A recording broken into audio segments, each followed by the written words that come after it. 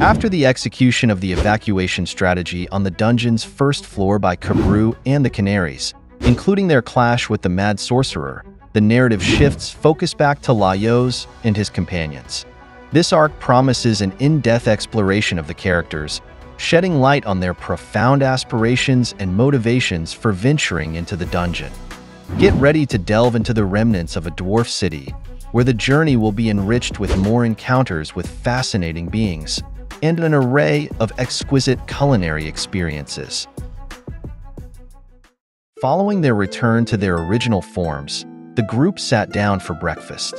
During the meal, Marcel expressed curiosity about Chilchuk's wife, inquiring whether she leaned towards being traditionally beautiful or possessed a charming cuteness. She probed further into the nature of their relationship, questioning what aspects made Chilchuk fall in love with her, how their paths first crossed, their terms of endearment, and the details of his marriage proposal. Overwhelmed by her barrage of questions, Chilchuk implored her to cease her inquiries. He disclosed that they were now estranged, attributing the separation to his infidelity, and sternly requested she refrain from broaching the subject further, indicating his reluctance to discuss the matter. This revelation led the other party members to view Chilchuk unfavorably for his act of betrayal. Chilchuk harbors a profound disdain for the notion of pursuing love purely for its own sake. His extensive experience as a dungeon explorer has taught him that romantic entanglements among adventurers pose the greatest risk to the cohesion of a party. He has observed firsthand how the dissolution of relationships, built upon the trials and triumphs shared by the group, can leave a lasting bitterness. Indeed, Laios's party has not been immune to such turmoil. However, the party had recently enjoyed a respite from such dramas, though Marcel's heightened curiosity, sparked by discussions of love confessions, tested Chilchuk's patience. Marcel's inquiries revealed that both Farlin and Laios had previously been engaged, though neither commitment came to fruition. As their journey continued, they marveled at the remnants of an ancient dwarven city, speculating on the dwarves' mode of transportation via trolleys and the potential hazards of ambushes from above. Sinchi remarked on the inevitability of combat, noting their dwindling meat supply and suggesting it was time to hunt. Laios anticipated encountering rats, a prospect Azutsumi found distasteful, proposing they consider an alternative she spotted nearby. Upon closer inspection, Laios mistook it for a cow before recognizing it as a bicorn, known for its disdain for virtue in contrast to the purity-associated unicorns. He reflected on the subjective nature of virtue, pondering its definition. When Marcel suggested employing explosion magic, Laios dismissed the idea, preferring a stealthier approach to subduing their quarry. Upon their discovery, the bicorn cast a glance in their direction. Laios couldn't help but admire its majestic appearance, though Marcel observed that it seemed disinterested in them. This was peculiar to Laios, given their understanding of bicorns as typically aggressive creatures. He pondered the necessity of enticing it with corruption, given that pure young maidens were traditionally bait for unicorns. Thus, by logic, a corrupt adult male would be the lure for a bicorn. This led their gazes to fall upon Chilchuk, who questioned why he was the chosen candidate. Undeterred, Laios decided to approach the bicorn himself. As he tiptoed closer, offering a greeting, the bicorn bolted, prompting Laios to question his own level of corruption. Faced with no alternative, Laios concluded that they must engage in corrupt acts themselves.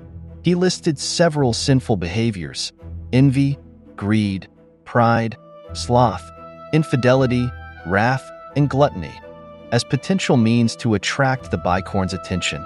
Opting to begin with gluttony, they found themselves indulging in the crunchy texture of a mushroom sandwich, vigorously consuming it in hopes of drawing the creature's interest.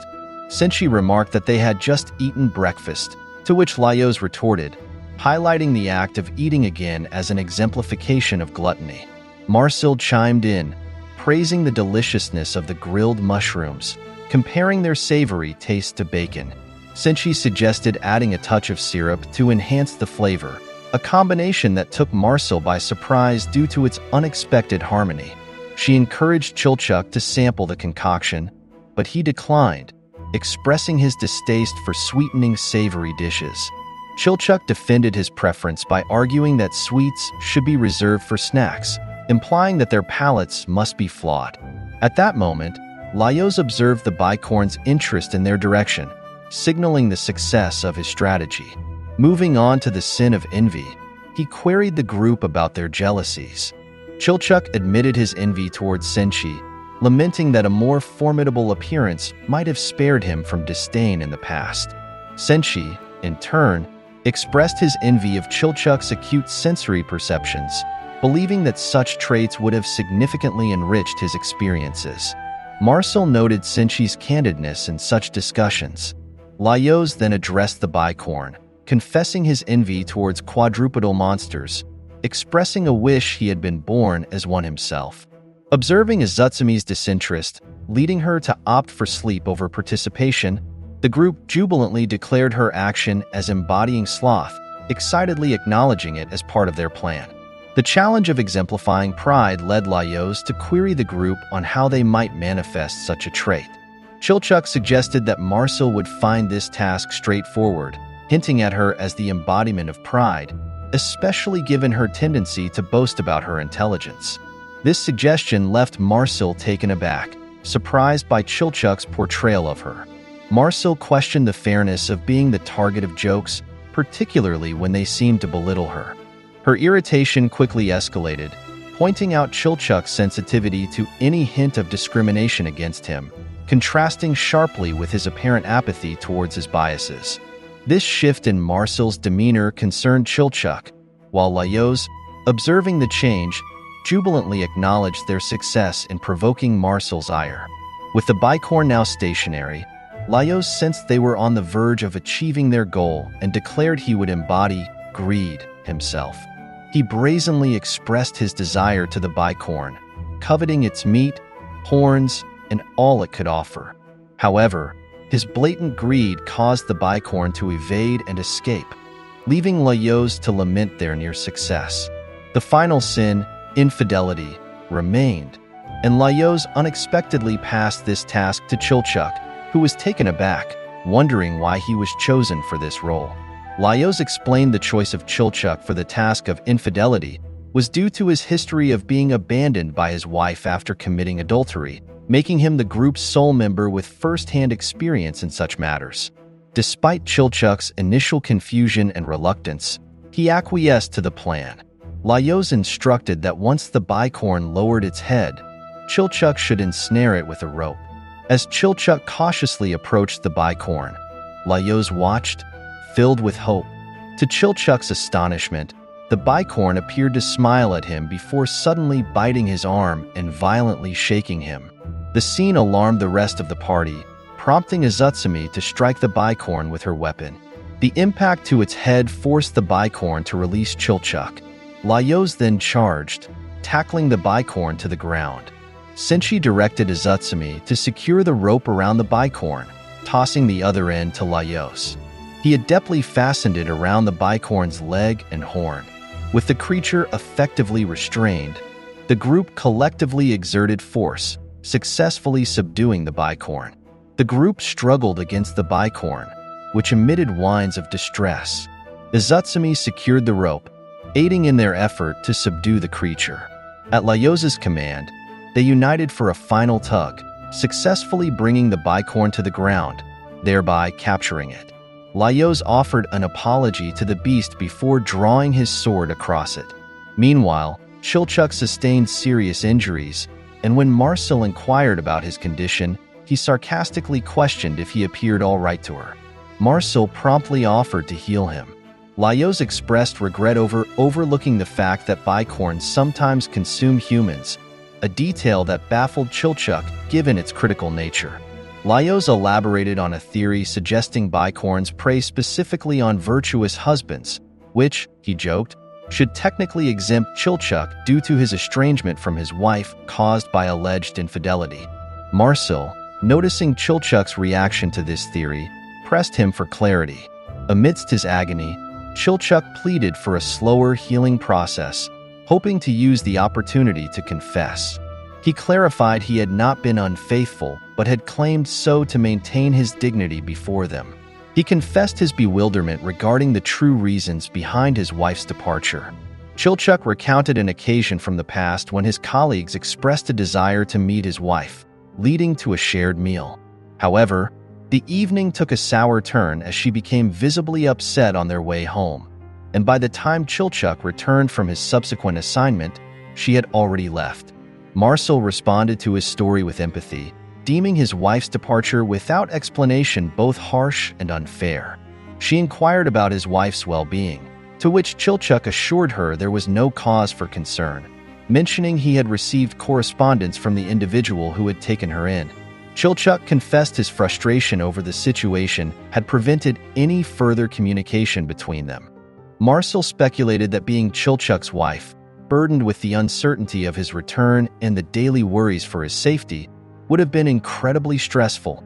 She imagined the strain of managing household duties and caring for their child in his absence.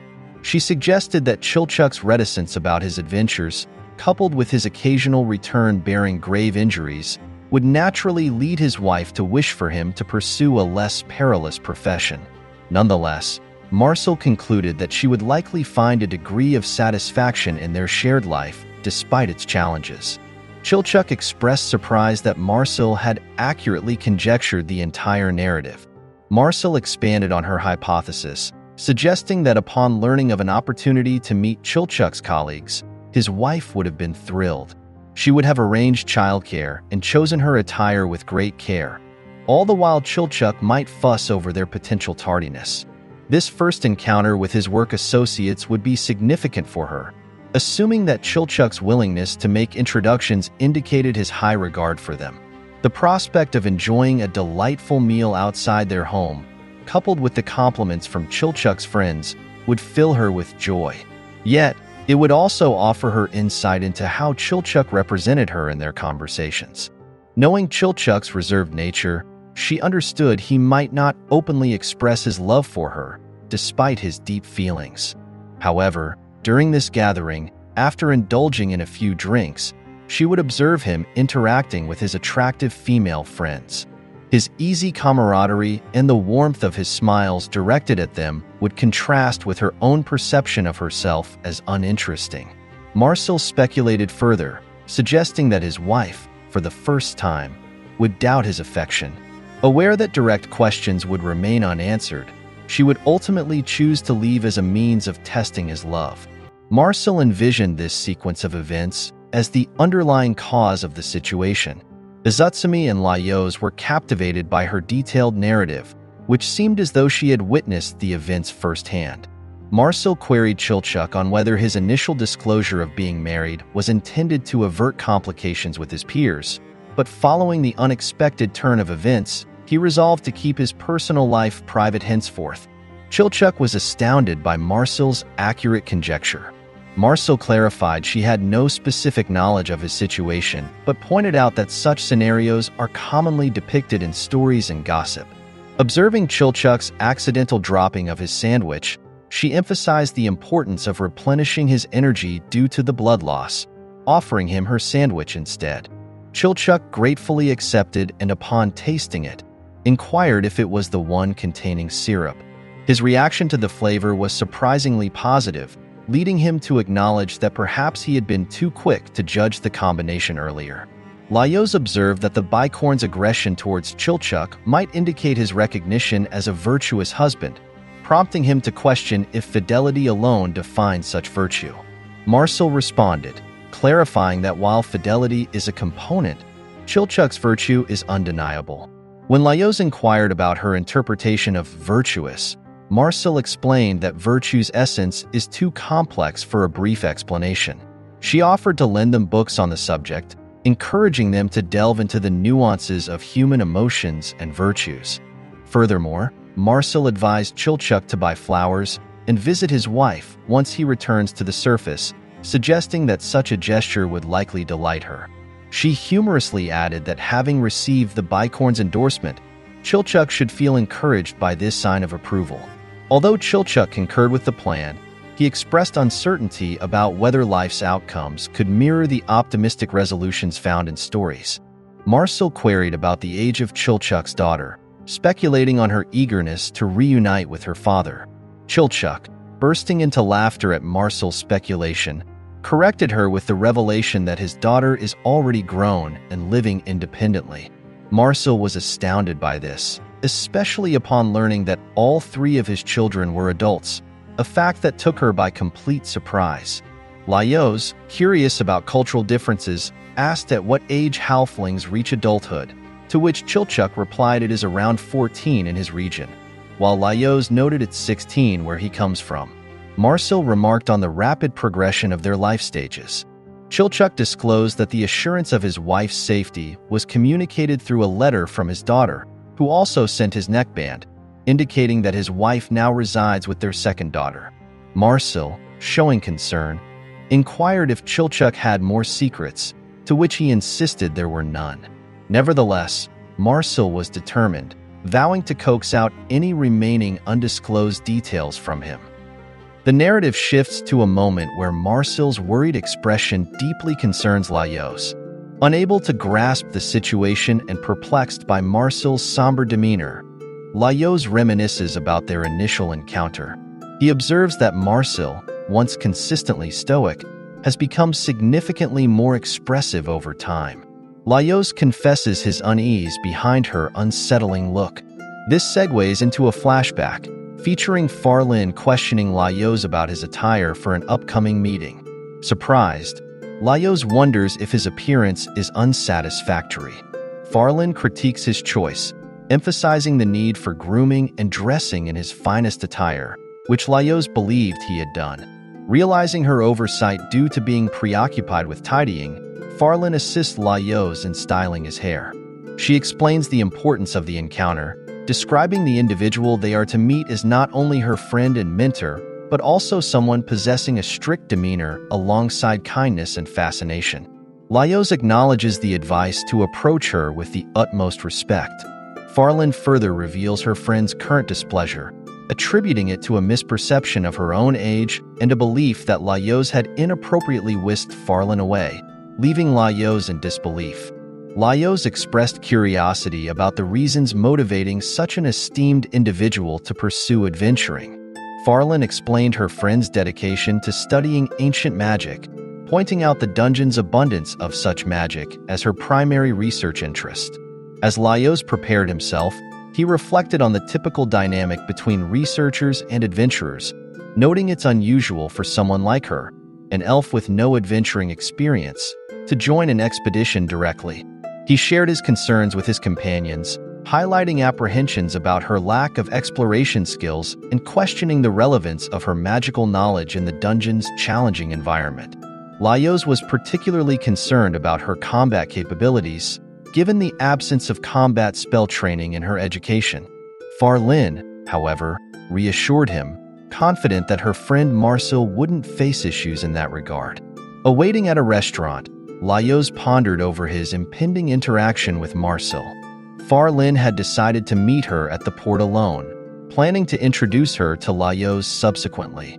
As he waited, Laios, about to engage in his first conversation with an elf, mused over their longevity and the unique perspectives it might bring to their quest. A hooded woman accidentally dropped an envelope on Laios' table, which he promptly returned.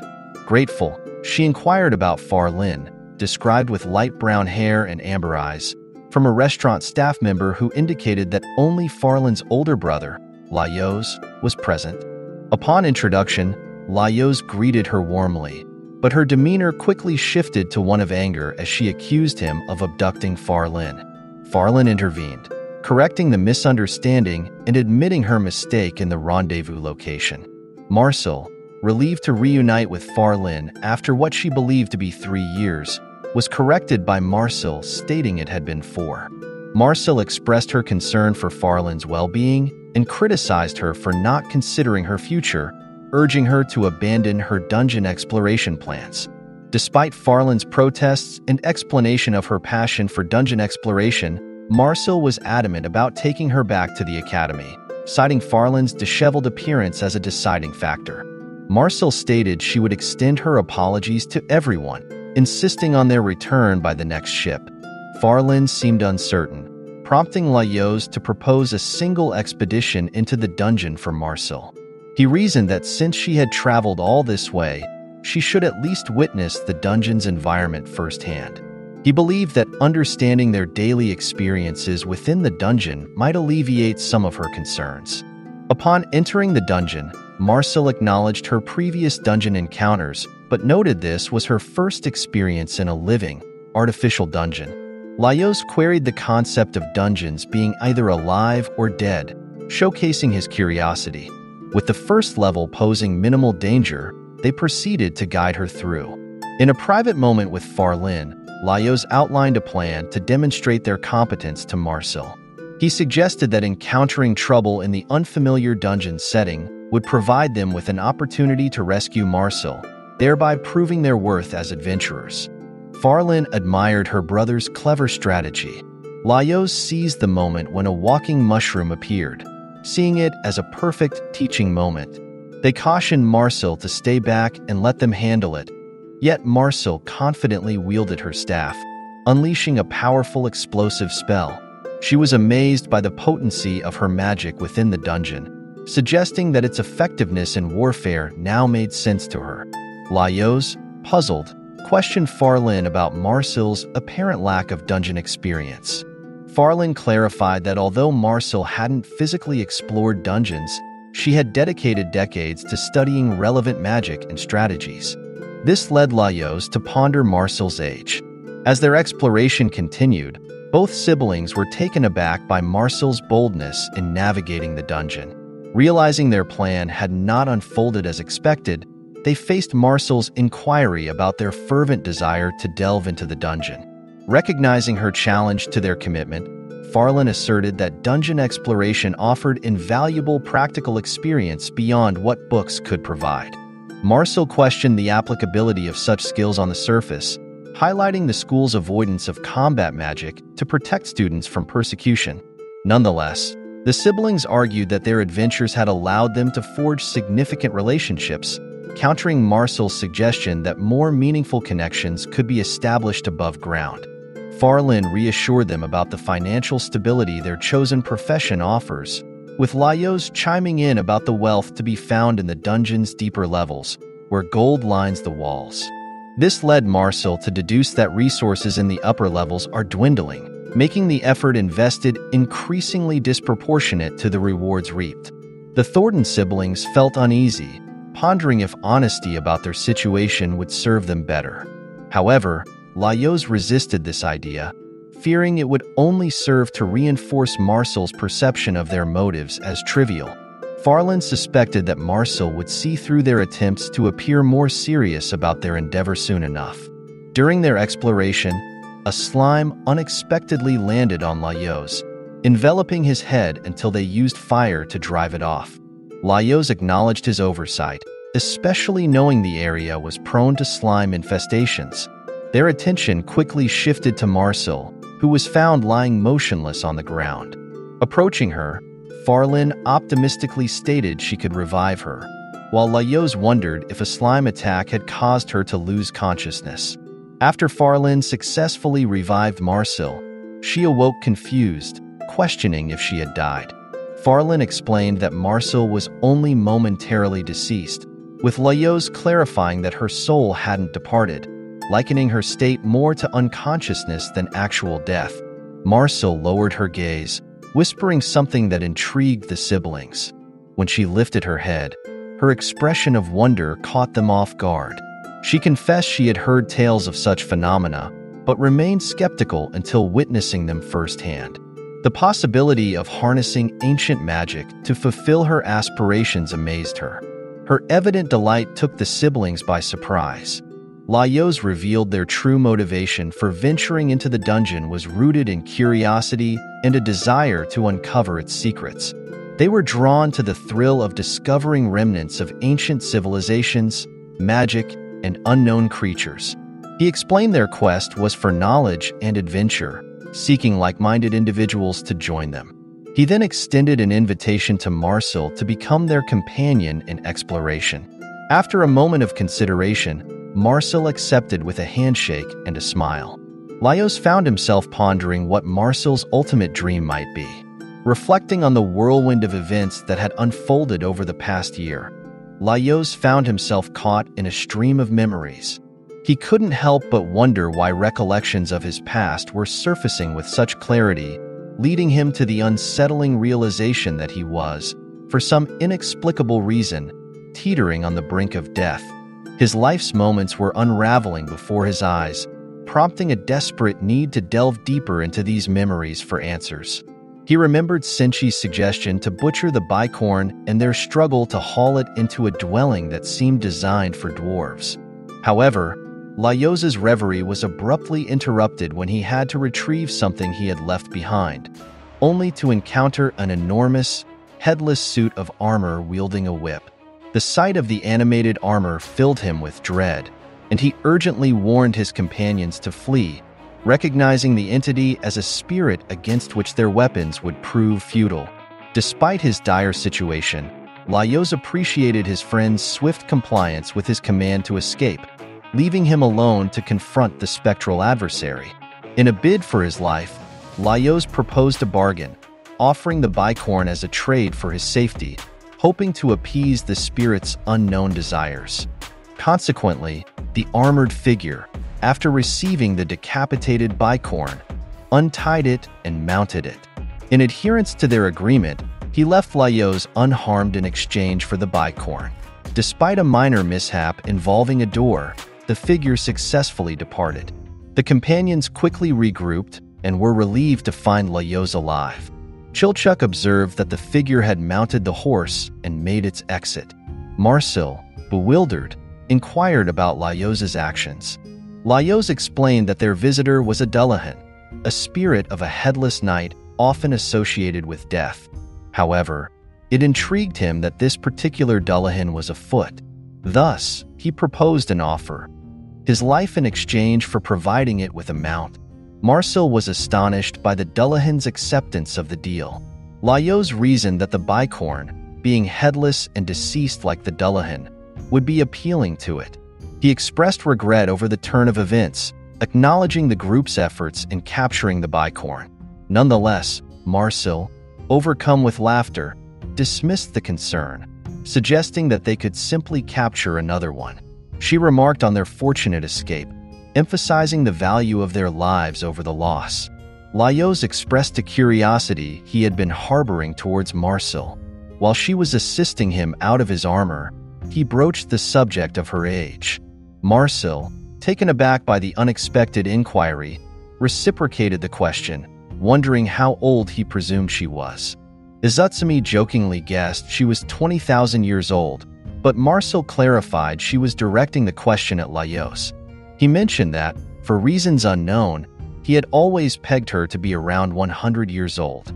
This assumption led him to question why she attended the same academy as Farlin, given it predominantly catered to gnomes or humans who would be significantly younger than her, potentially creating a vast disparity in their scholastic aptitude. Marcel clarified that her role at the academy was not as a student but as a researcher, alongside handling various tasks assigned by the institution. Laios pondered why Marcel, a mage of considerable skill, did not pursue her studies in the western regions, known for their elven population. Marcel's response was straightforward.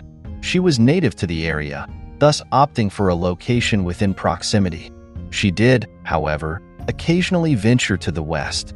As Laios and Marcel were engaged in conversation, Senchi announced that Laios was in for a special meal. The bicorn had left behind a remarkable ingredient for their dinner: the stewed head of the Dullahan's steed. Laios expressed excitement upon seeing the bicorn's head. Senchi proposed starting with a gentle parboiling, using the cheek meat and tongue for a stew, and making a light soup from the eyes and brain. This suggestion piqued Laios's interest, although Senchi noted their current lack of alternative ingredients. Marcel, on the other hand, was distraught at the thought, revealing her lack of experience with consuming a horse's head. Laios reassured her, suggesting it as an opportunity to expand her culinary knowledge, which only seemed to deepen her dismay. Observing her initial reaction, Laios contemplated how, despite her initial resistance, Marcel often ended up enjoying the experience. Laios himself looked forward to the meal, while Marcel hesitated at the prospect of consuming brain. Laios and his companions stumbled upon remnants of a camp deep within the dungeon, sparking curiosity about the presence of others in such depths. This could indicate the presence of orcs, adventurers, or even remnants of ancient inhabitants, considering the similarities to what they had observed near the door. Chilchuk speculated whether the same individuals who left these signs were trailing them since they opened the door, suggesting they might still be in proximity. Marcel, expressing exhaustion, proposed postponing any decision until after some rest, a suggestion Laios accepted. Izutsumi, visibly frustrated, lamented the repetitive cycle of eating and resting, questioning when they would reach the dungeon's bottom or find the winged lion to lift her curse. Chilchuk, addressing her self-centeredness, emphasized the importance of considering others and the interdependence among individuals. He challenged her notion of solitude, asserting that no one lives entirely independently. Izutsumi countered, claiming she had lived alone her entire life. Standing defiantly, she insisted no one had raised her, a statement Chilchuk disputed, believing someone must have cared for her. Izutsumi maintained that she had lived independently her entire life and intended to continue doing so. Chilchuk, probing further, inquired about her reason for joining them, to which Izutsumi replied that it was in pursuit of a potential cure for her curse, supposedly known by the mad sorcerer. Chilchuk suggested she could have sought out the sorcerer alone for a quicker resolution, highlighting her need for their assistance despite her claims of independence. After their exchange, Izutsumi moved towards where Senshi was supposed to be, only to find his pot unattended. Her search led her to discover Senshi in a concerning state, prompting her to alert the rest of the group. They found Senshi with a withered appearance and a blissful expression, which Laios identified as symptoms of a succubus encounter. Succubi are known to allure their victims and drain their life essence while secreting a fluid that induces intense pleasure. Due to the value of this fluid, succubi often become targets for those seeking to exploit its effects. Laios had believed that all succubi had been eradicated from the dungeon. However, Izutsumi expressed skepticism about their threat level. Laios emphasized the impossibility of defeating them single-handedly, cautioning everyone against wandering alone. He then recalled that succubi are fond of milk and hastily left to find some, believing that placing milk beside their pillows could prevent attacks. Concerned about Laios venturing off solo, the others followed and discovered him in a weakened state. Izutsumi inquired if Marcel could restore them with her magic, but Marcel explained that their bodies were too depleted for immediate magical healing, which could prove fatal. She recommended gradually nourishing them back to health, suggesting a return to the water fountain to provide easily digestible sustenance. Frustrated by another delay, Izutsumi declared her intent to eliminate the succubus herself, but Chilchuk warned that succubi could not be defeated through physical combat.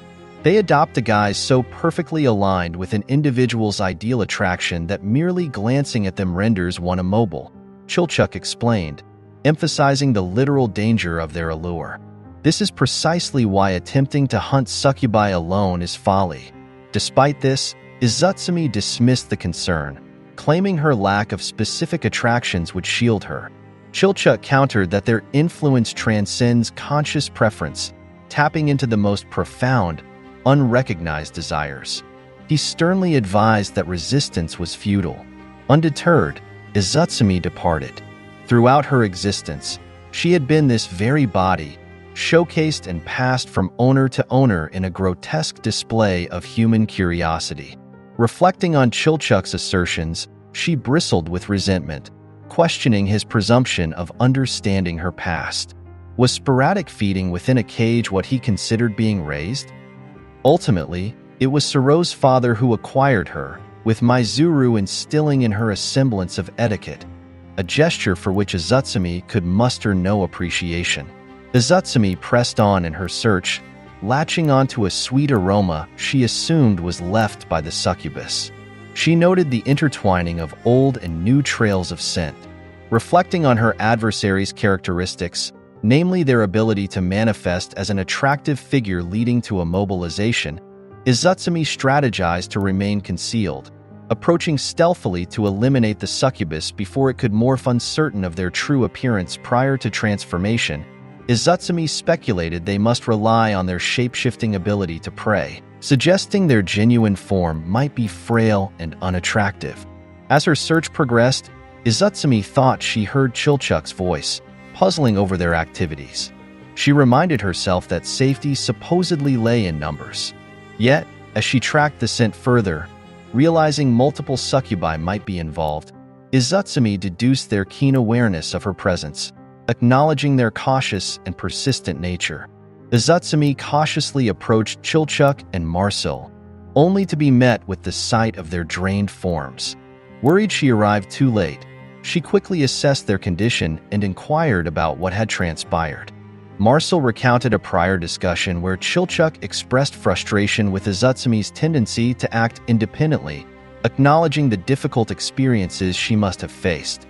Chilchuck, detecting a sweet aroma, warned Marcel, suspecting a succubus's presence. He stressed the importance of readiness, explaining the paralyzing effect of the succubus's gaze and devising a strategy for mutual protection. The eerie sound of laughter preceded the appearance of a female halfling illusion, briefly ensnaring Chilchuck. Marcel's swift reaction neutralized the threat, prompting a check on Chilchuck's well-being, which was met with his emotional reaction to the illusion's demise. Preparing for more encounters, they spotted several more succubi lurking outside. Chilchuck insisted on a calm approach, proposing they replicate their defensive tactic. As they braced for another wave of attacks, Marcel's strikes proved effective. Observing a pattern in the succubi's appearances, Marcel questioned if they resembled Chilchuck's wife, a remark that prompted a stern rebuke from Chilchuck, asking her to refrain from mentioning his wife. As they were managing the situation, Marcel observed that they seemed capable of handling all the succubi. Suddenly, their attention was diverted by the appearance of an elf on horseback. Marcel expressed surprise, while Chilchuck, assessing the figure's appearance, criticized Marcel's supposed taste as appalling, which led him to burst out laughing. Amidst Chilchuck's distraction, the succubi drew closer to him. Meanwhile, the elf, distinguished by an eye patch, affectionately addressed Marcel as princess, leaving her startled. To be honest, I'm not even sure if the succubus is a guy or girl since this manga keeps on tricking me. Anyway, I'll use he for now, mirroring the manga's tendency to portray male elves with a certain femininity, reminiscent of figures like the Mad Sorcerer and Captain Mizurn. The elf expressed disbelief at Marcel's escape from the castle once more, pondering over the appropriate course of action before gracefully taking her hand and placing a kiss upon it, suggesting a return. Marcel concluded her explanation about their predicament and urgently advised Izutsumi to leave and seek assistance, as facing such a vast number of succubi alone would be futile. She emphasized the dire consequences should they all perish in the dungeon, rendering revival impossible, and suggested seeking help, possibly from those who had camped nearby. Izutsumi, skeptical of the existence of any survivors and frustrated with the situation, recalled Chilchuck's earlier suggestion to meet the Mad Sorcerer on her own for a quicker resolution. She lamented her decision not to pursue that path, convinced she had never needed the group's assistance. Asserting her independence, Izutsumi resolved not to seek help, despite the uncertainty surrounding the number of remaining foes. Confident in her abilities and dismissing the succubi as weak for their reliance on numbers, she was determined to confront them alone, believing herself more than capable of overcoming the challenge. Eager for confrontation, Izutsumi braced herself to battle the succubi, taunting them to advance more quickly. She believed that avoiding direct eye contact was the key to victory, confident in her ability to triumph even with her eyes shut, given the predictability of their attack strategy. However, an unexpected figure emerged from the shadows, catching Izutsumi off guard and leading her to regretfully glance at it. Initially convinced the enemy had erred in their form, not aligning with her preferences, Her attention was piqued when the succubus addressed her familiarly, noting her growth. This remark startled Izutsumi, leading her to question the reason behind her reaction. As the figure approached for a closer examination, Izutsumi was taken aback to recognize the woman as her mother, despite lacking any recollection of her and feeling an inexplicable joy. Yet, recognizing the threat, she instinctively attacked, piercing her in the chest and retreating. Izutsumi pondered why the creature didn't perish as expected, suspecting her resilience might stem from a mingling of her essence with that of a monster. Her battle escalated as additional succubi, mimicking her mother's form, swarmed her. Despite their numbers, Izutsumi maintained her composure, systematically eliminating each one. She noted their fragility but identified their needles as a significant hazard, speculating on their role in extracting vital essence. The sensation of their fluids burning her skin prompted her to question the nature of their attack. Izutsumi found herself unexpectedly confronted by another adversary, poised for an attack. This new enemy, also armed with a needle, took her by surprise, yet she swiftly responded with a powerful kick to its jaw, questioning whether it was another variant of a succubus. As additional succubi resembling her mother emerged, Izutsumi sought an escape, commandeering a winged statue. The succubi fixed their gaze on her, and though she deemed each individually weak, their numbers posed a significant threat of overpowering her. Izutsumi contemplated a strategy to eliminate them simultaneously. The revelation of the succubi's wings drew Izutsumi's attention, their newfound mobility allowing them to close in on her. This development resulted in Izutsumi losing her balance and falling into a fountain, where she attempted to remain concealed underwater. The succubi's attempts to reach her intensified her predicament, leading her to realize the danger of surfacing. Fortuitously, she discovered a creature in the water, which she used to distract her assailants. Reflecting on her situation, Izutsumi lamented the unfortunate turn of events, regretting not having chosen to flee earlier. Unable to hold her breath any longer, Izutsumi surfaced for air, only to discover the succubi were preoccupied with the creature she had thrown at them. Observing their tender care for the creature sparked an idea in her mind. Realizing their concern for these beings, Izutsumi hatched a plan, capturing several more creatures from the fountain to use as a diversion. By continuously tossing these creatures out, she watched as the succubi scattered one after another to attend to each rescue, leaving Izutsumi alone. Pleased with the unexpected success of her strategy, she cautiously inspected the hallway to confirm their departure. Though puzzled by the turn of events, she was relieved to have evaded the immediate threat. However, she was now faced with addressing the remainder of her predicament. It was then that she detected the sound of someone approaching. She encountered the elf wearing an eye patch, now swollen, accompanied by halflings, all seemingly in search of something by the fountain. Seizing the opportunity, Izutsumi prepared to confront them, realizing they were succubi who had drained the other's vital essence. Reflecting on their condition, she scornfully remarked on Marcel's questionable preferences, speculating that reintroducing the vital essence might reverse their deteriorated state. Izutsumi self-proclaimed her ingenuity, considering the possibility of restoring them to their original form. Izutsumi realized that the succubi had enchanted Marcel, Chilchuk, and herself. She speculated whether an attempt was made to charm the monstrous aspect within her, though it proved ineffective. She hypothesized that the immunity to the succubus resembling her mother wasn't due to a lack of humanity, but rather because she possessed two hearts, suggesting that while one could be ensnared by charm, the other remained unaffected. This revelation led her to reflect on her solitude, recognizing that she wasn't entirely alone after all. Admiring the creature, she praised the discerning taste of her monstrous side. Upon attacking the succubi, Izutsumi observed a white, milk-like substance emanating from them, contemplating its consumption but opting to boil it first for safety. Utilizing Senchi's pot, she collected and boiled the liquid, noting its reduction. Recalling the importance of calories in food, she decided to sweeten the concoction with sugar, despite her uncertainty about the substance she was using.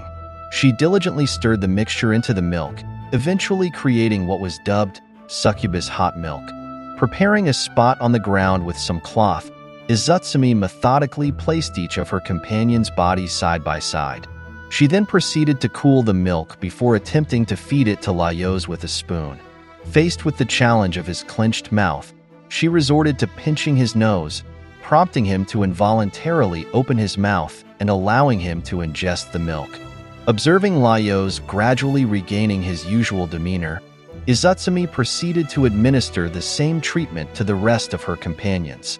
She gently fed Marcel the milk, taking the time to clean her face afterward, followed by Chilchuk and Senshi, the process leaving her noticeably fatigued. Marcel was the first to awaken, urging Laios to do the same while informing him of their victory over the succubi.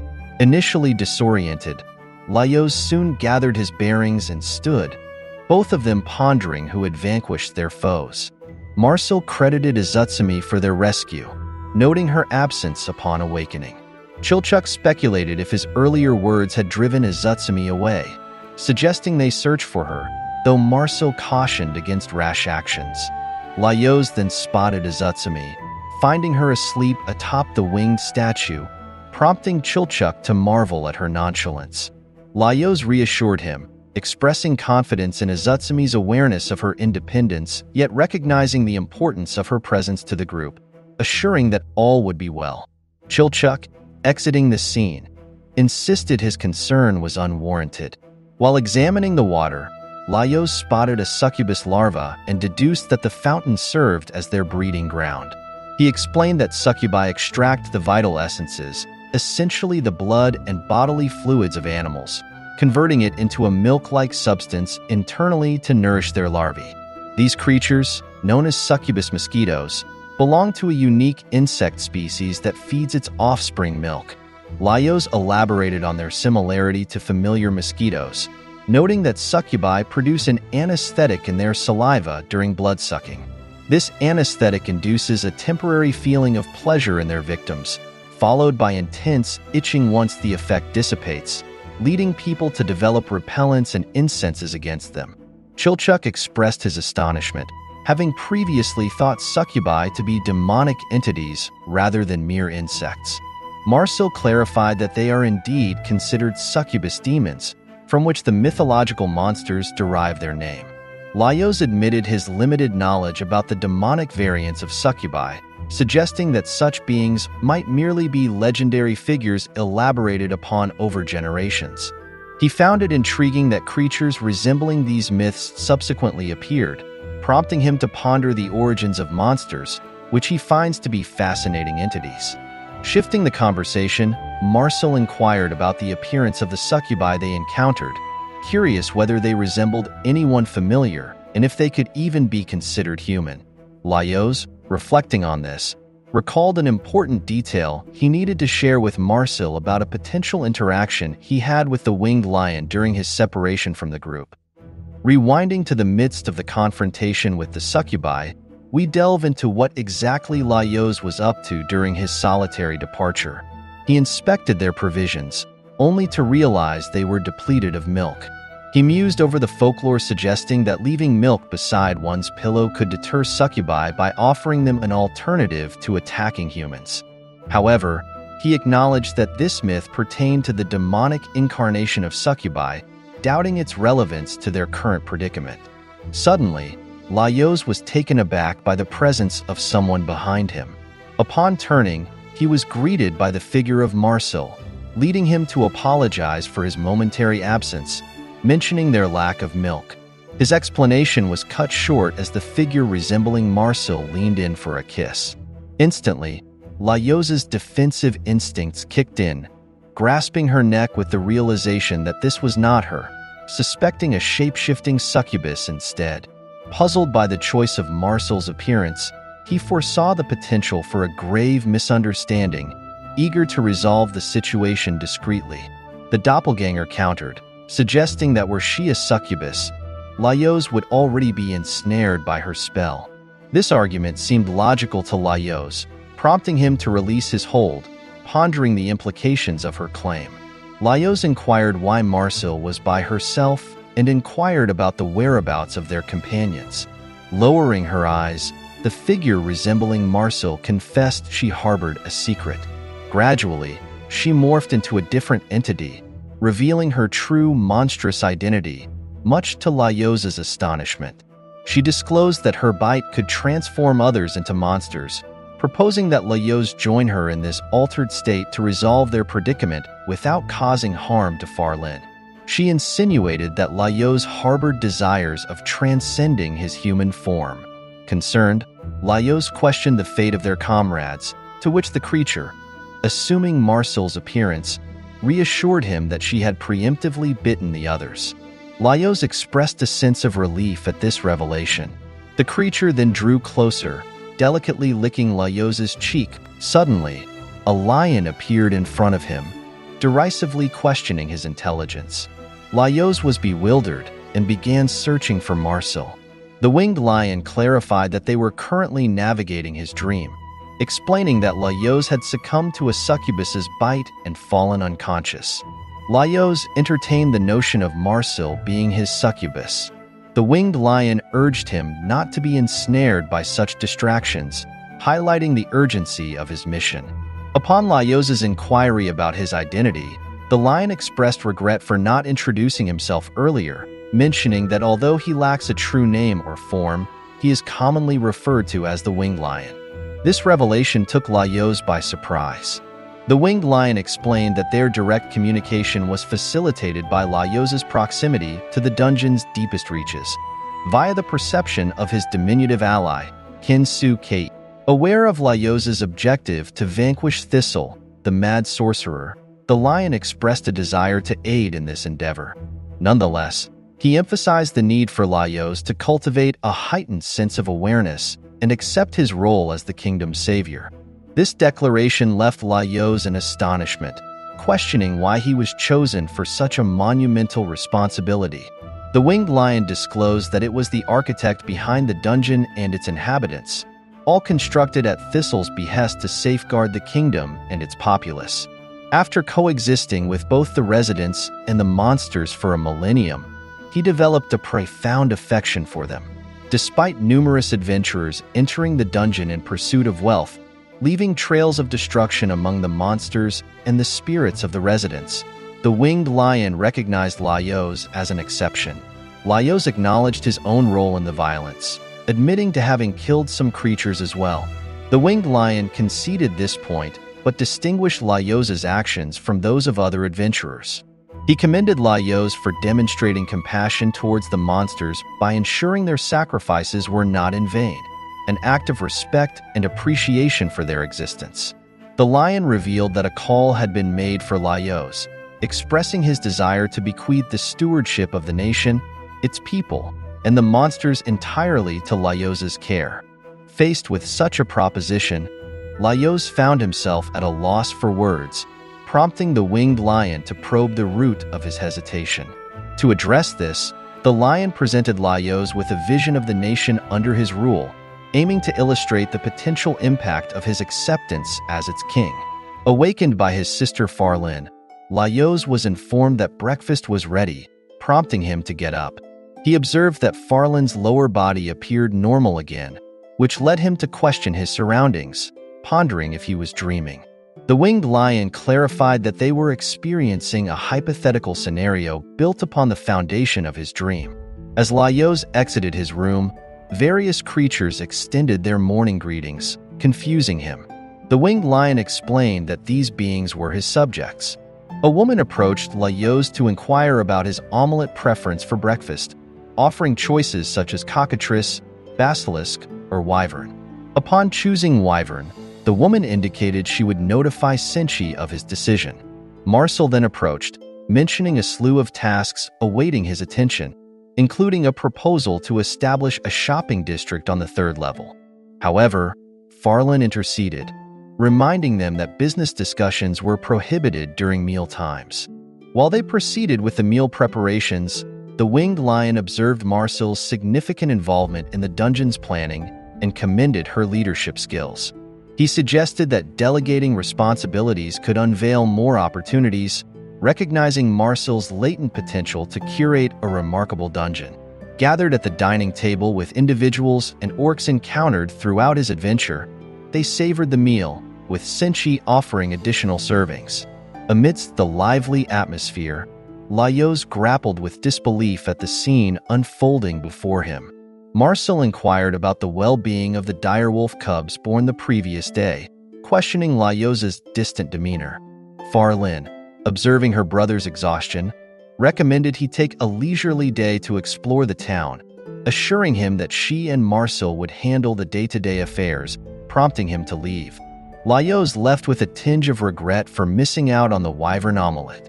Venturing into the town, Laios discovered a lively marketplace teeming with various creatures and merchants. He marveled at the bustling crowd, recognizing some individuals from the dungeon, though noting many appeared to have originated from the surface.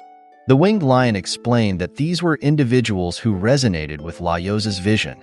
As he continued to observe, Laios grew intrigued by the interactions between humans, orcs, and monsters, keen to understand the dynamics of their coexistence. Laios was astounded to discover the town's location within the dungeon, a creation attributed to him by the winged lion. According to the lion, Laios had prohibited adventurers from exploring the area and, by domesticating non-aggressive monsters for agriculture, sustained the local economy. Questioning the feasibility of benign monsters, Laios expressed his astonishment, leading the winged lion to clarify that Thistle had commanded the monsters not to harm the inhabitants of his domain, demonstrating that the dungeon could align with the desires of its sovereign.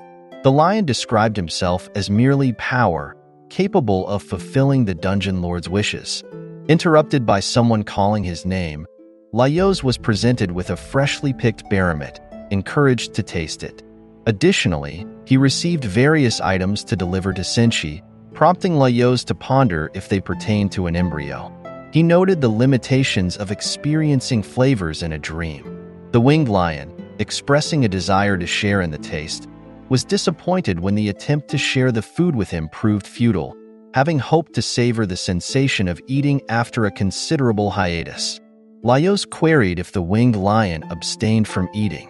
The lion confessed that, being confined, consumption of food wasn't a necessity for him. Yet, observing his companions relishing their meals stirred a longing within him, as they indulged in delectable fare daily. Laios, curious about the lion's confinement, learned it was near Thistle's abode, the site of the lion's ceiling. The lion proposed using Kinsuke to lead Laios there, suggesting that should a covert entry be feasible, Laios might manage to liberate him, thereby temporarily containing his power.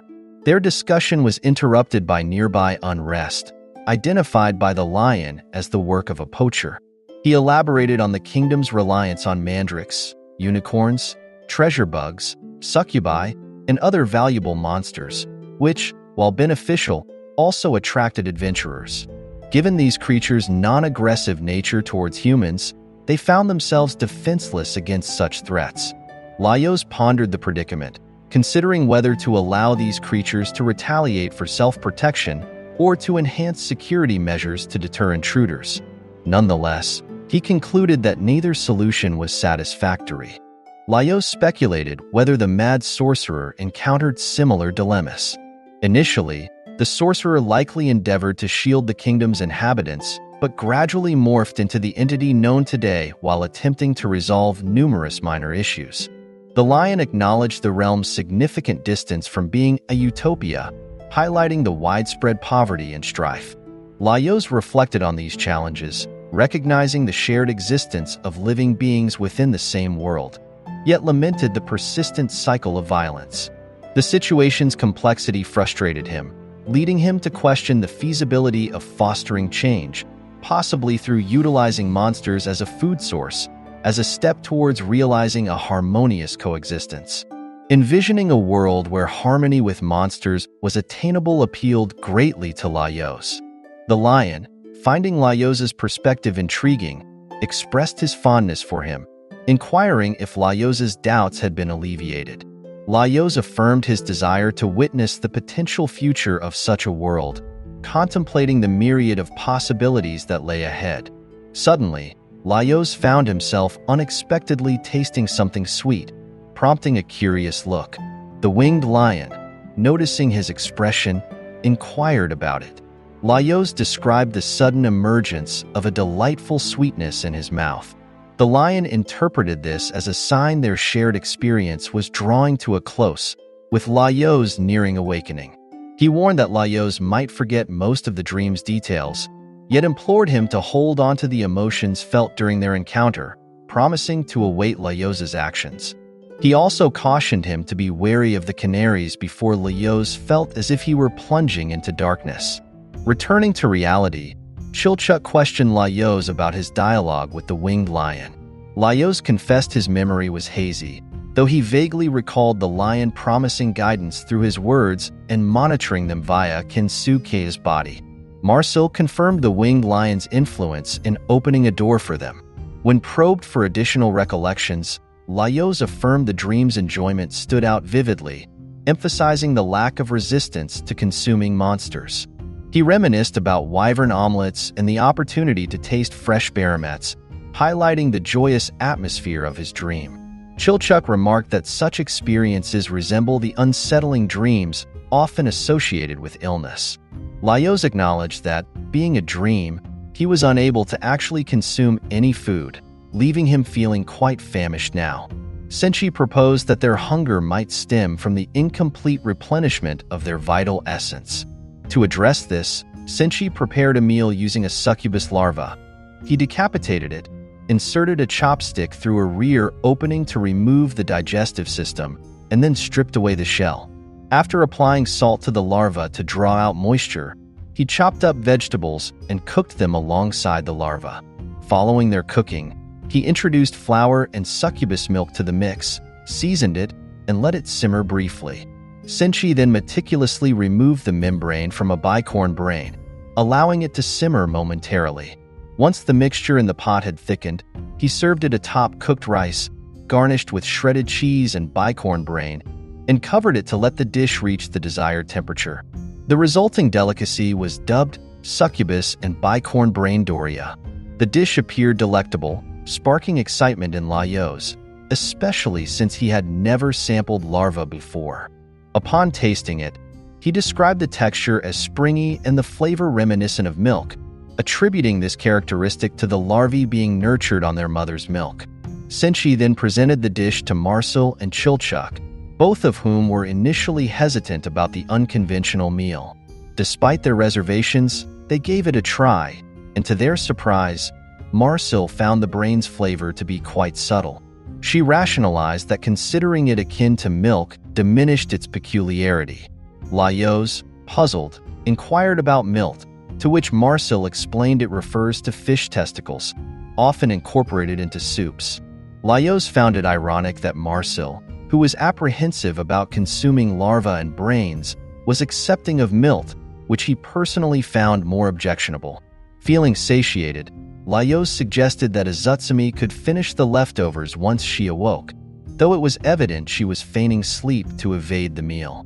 Recalling a final piece of advice from the winged lion, Laios shared it, despite not fully grasping its significance. The lion had cautioned, "Beware of the canaries," leaving Laios to ponder the warning's underlying meaning. In the subsequent chapter, we delve into Kabru's past, exploring his life after the loss of his hometown and his adoption by the elves. Found injured, a young Kabru was tenderly nourished by an elf who demonstrated immense patience and care towards him.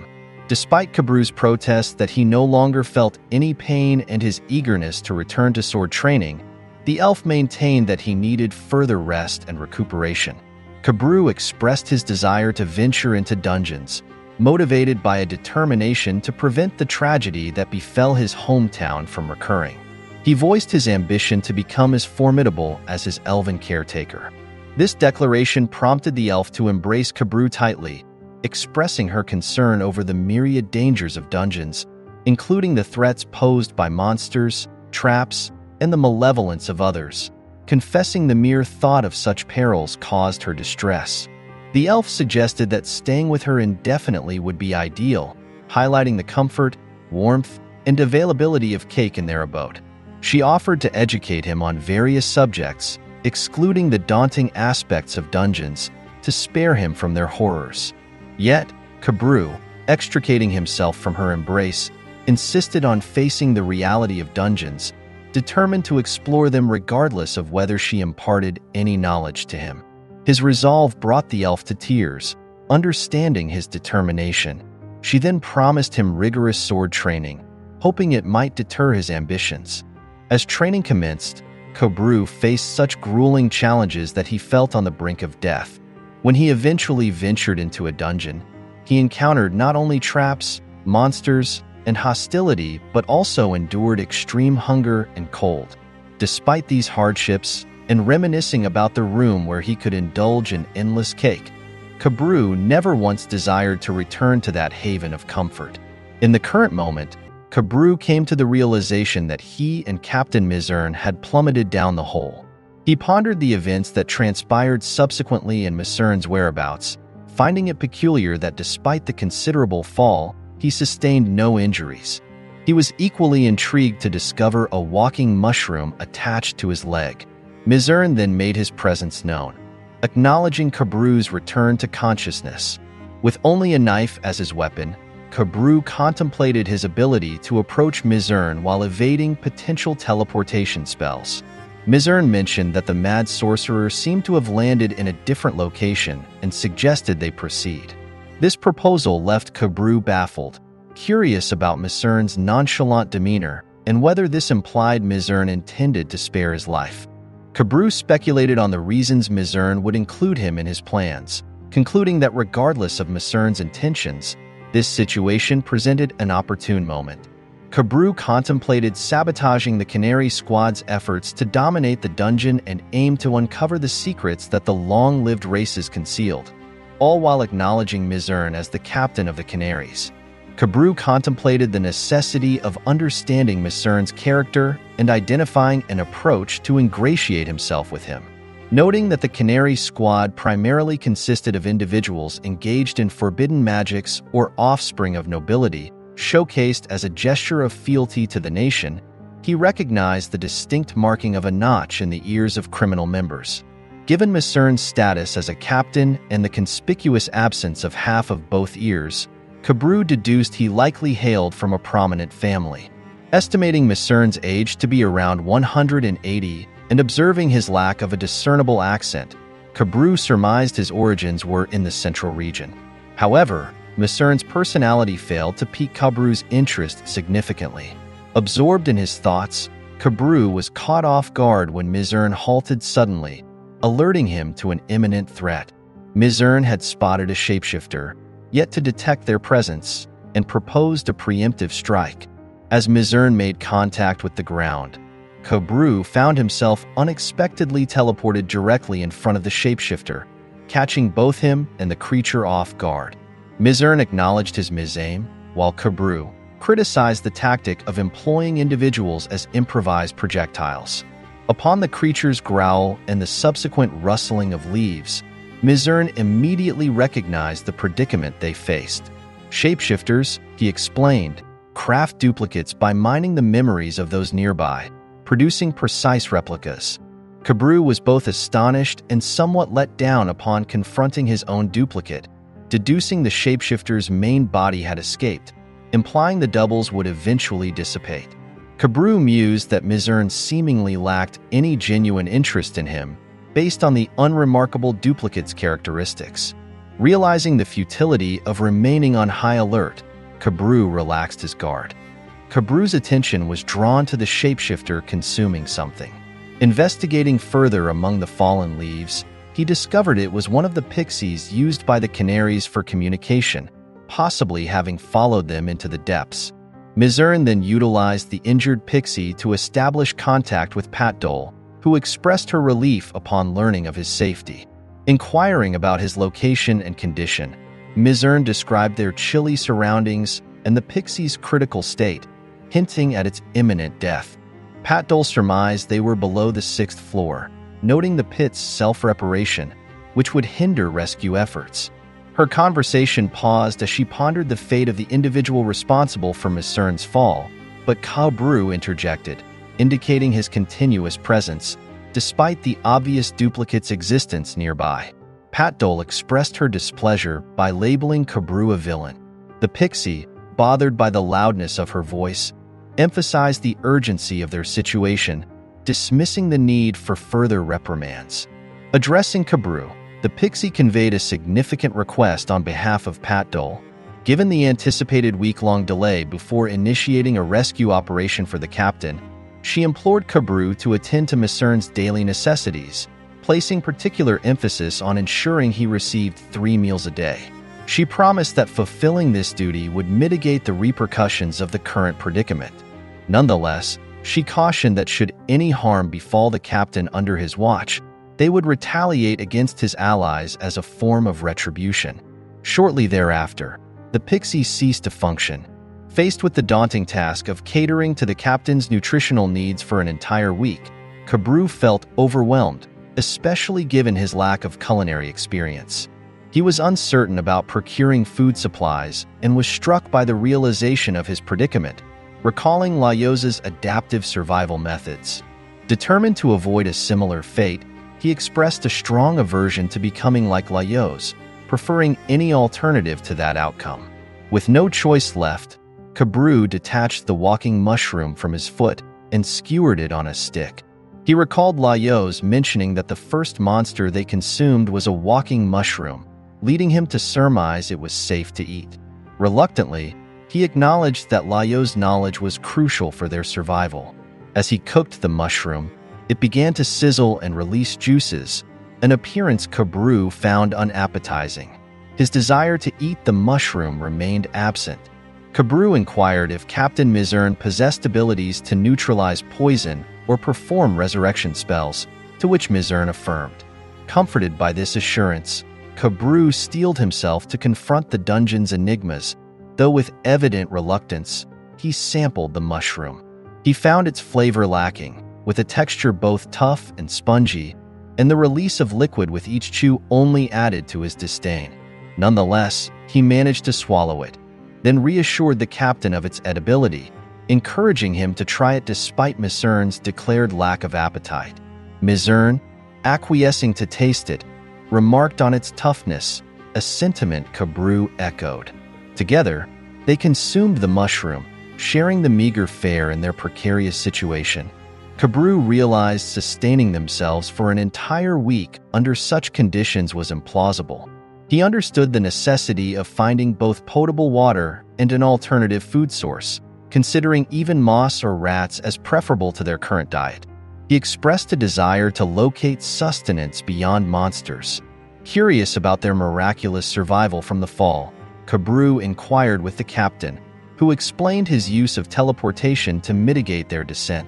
By teleporting to the identical spot in a vertically inverted posture, he momentarily reversed their downward momentum.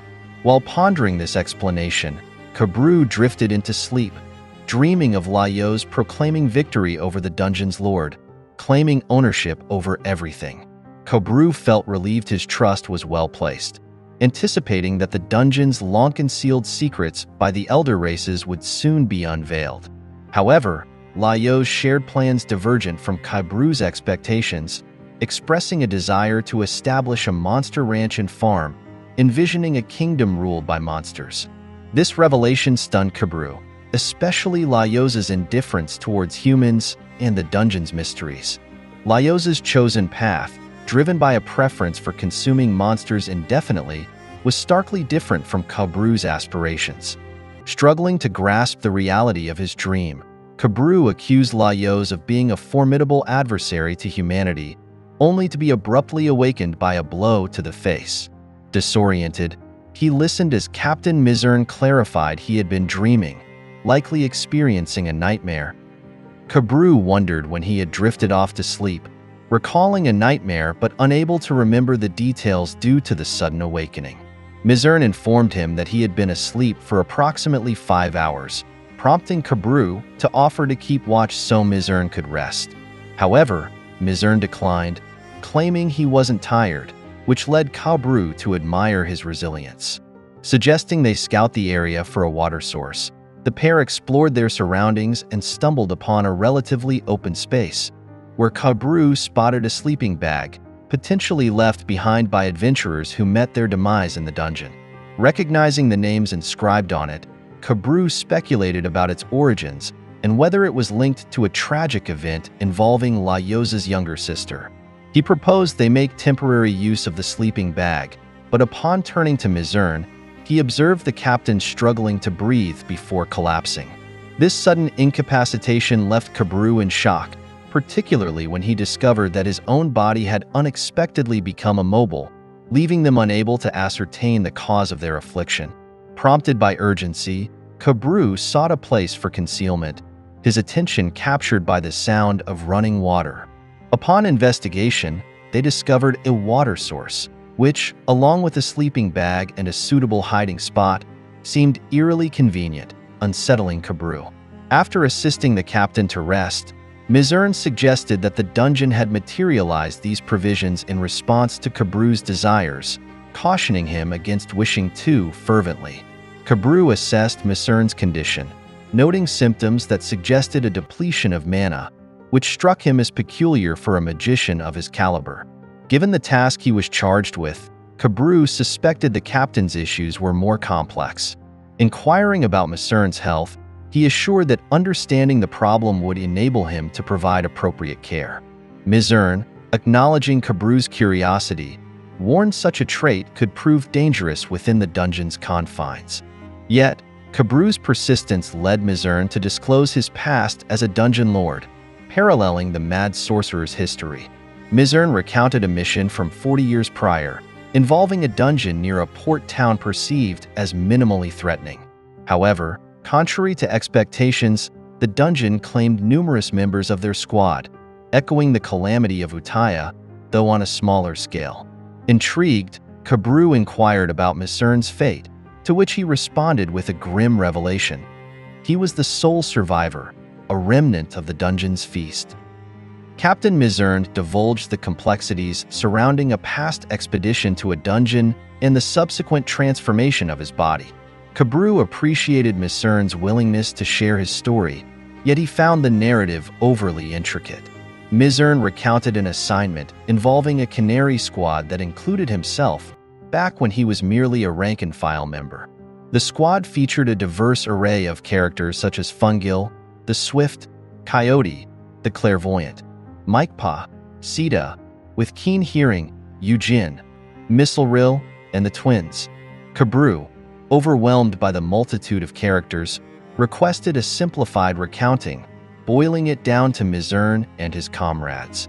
While examining the equipment they had gathered, Kabru contemplated the grave implications of becoming a dungeon lord as described by Mizurn. Determined to ensure the story was accurately documented, he acknowledged the complexity of Mizurn's account and his own need for clarity.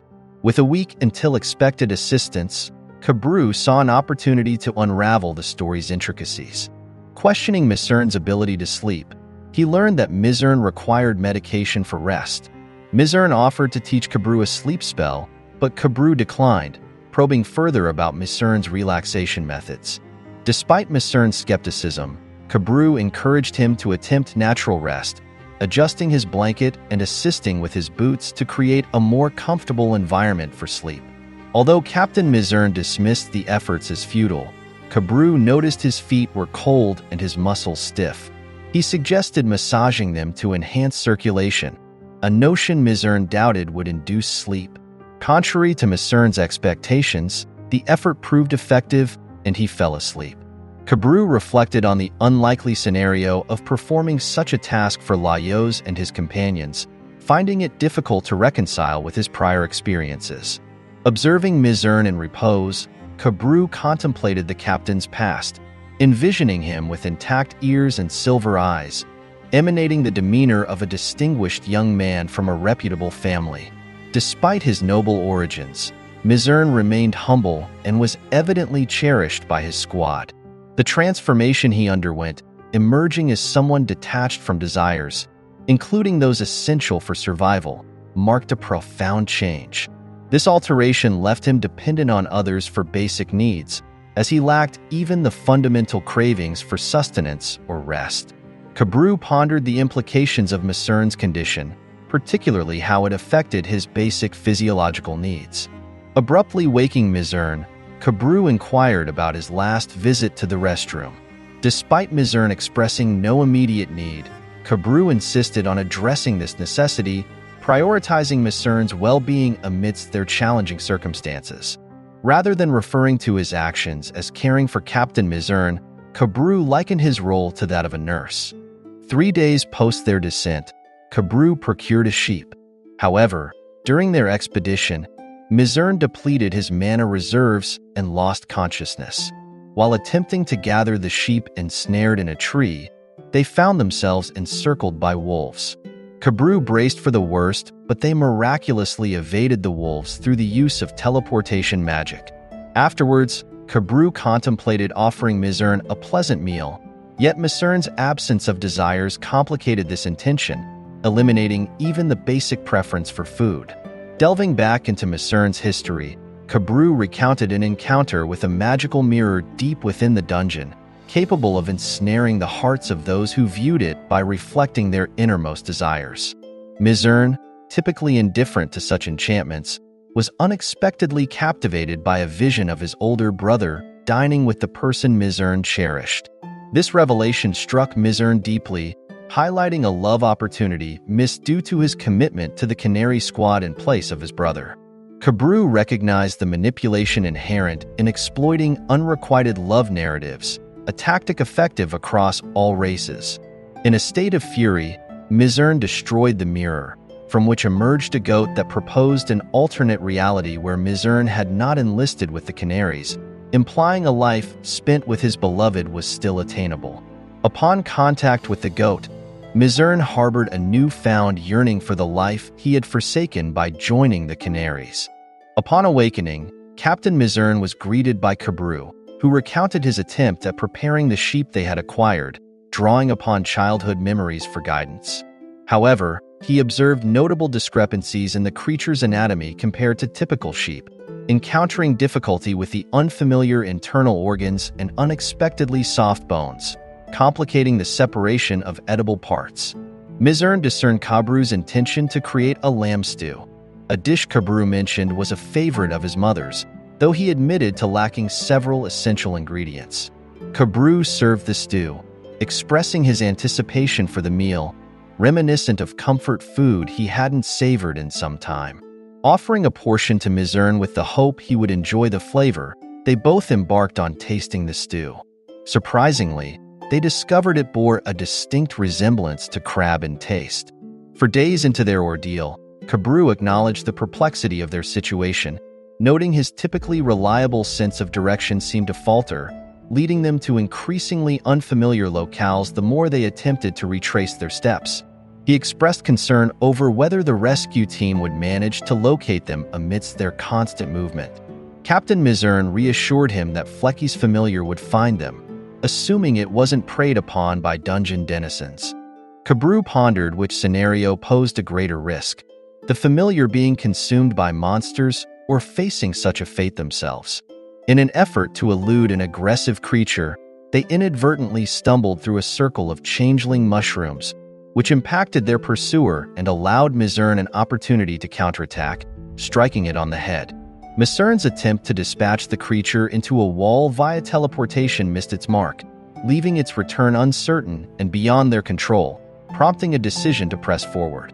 Kabru observed that no matter their chosen path, their surroundings grew increasingly bewildering. As Misern struggled to his feet and inspected their environment, he discovered and activated a hidden passageway, theorizing the presence of secret routes in such a meticulously designed area. Kabru speculated that Misern's acute navigational instincts might be a lingering attribute from his tenure as a dungeon lord. In a chapter detailing Captain Misern's past, a transformative encounter with a goat, embodying the dungeon lord's ability to fulfill desires, is recounted. Misern found himself in a village reminiscent of his hometown, where he led an idyllic existence surrounded by friends and loved ones. enjoying unparalleled contentment within the dungeon's confines. Yet, as he endeavored to address the emerging issues within his domain, the dungeon's conditions worsened, with monsters becoming increasingly prevalent and its layout more labyrinthine. The goat, drawing strength from each wish it granted Mizurn, inadvertently caused his companions to vanish one by one, and Mizurn perceived his own life force diminishing. Amidst his declining health, the goat reappeared, aggressively feasting on Mizurn, an act that horrified him. Despite his pleas for cessation, Mizurn found himself transported to a realm inhabited by his friends, who deliberated over his fate given the depletion of his will to live, including his very desire for existence.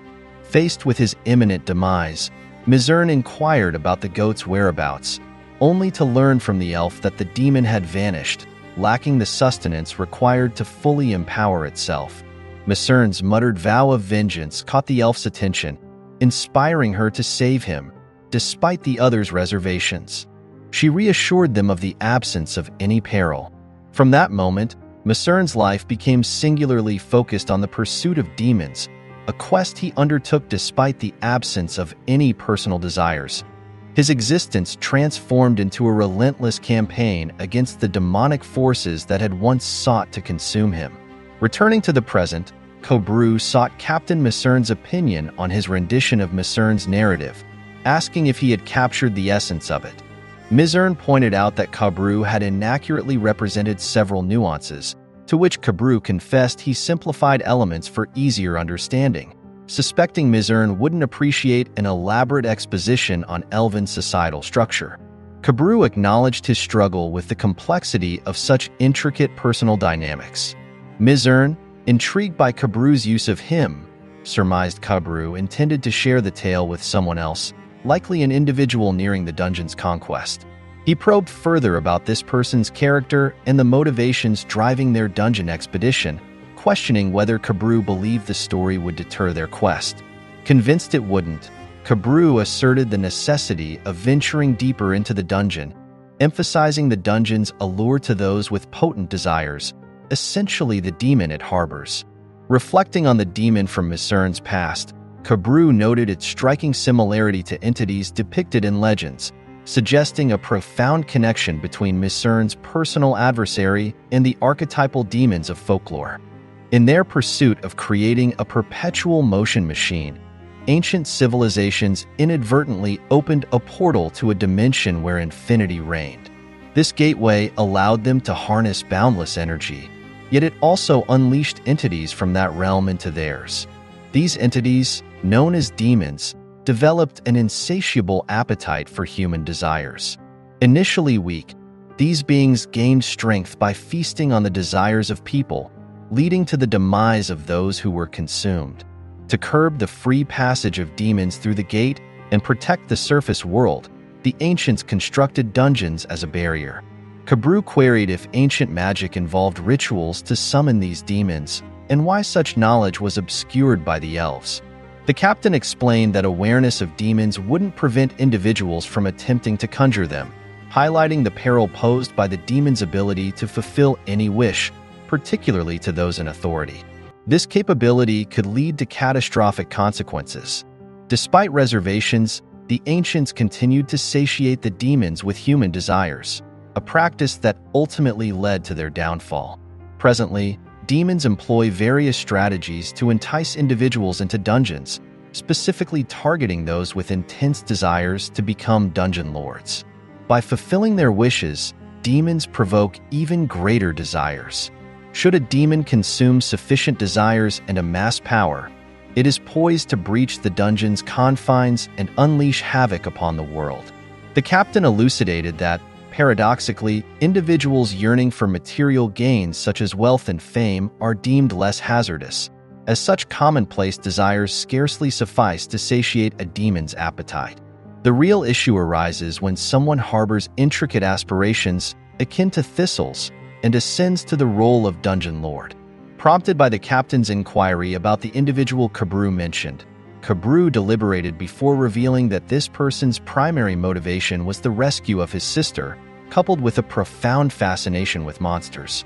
Kabru expressed concern over the potential repercussions should someone of this disposition become a dungeon lord.